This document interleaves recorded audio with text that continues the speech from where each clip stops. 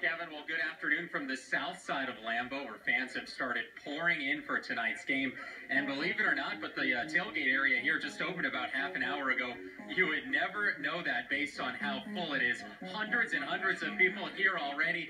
Lots of great food. The grills are fired up. People having a great time before tonight's game. And I've got some good news and some bad news. We didn't take long to find someone from our viewing area. The only issue is she's a Bears fan. Here she is running over there. And this is a pretty funny story. She had a bet right here with this man on the game last year on Thanksgiving. If he lost, he had to wear this Bears jersey.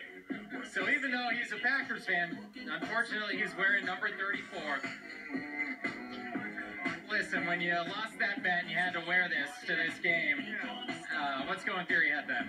Well, it's the worst day of my life, right?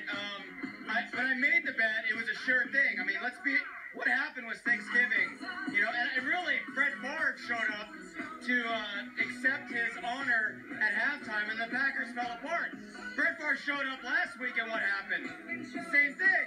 So I'm going to put this on number 4. But what are you wearing underneath there, though? Well, what do you think I'm wearing? All day. All day.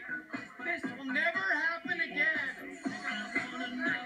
So there you guys go. Lots of divided households here in Lambeau, but certainly lots of fun, and it's only getting started.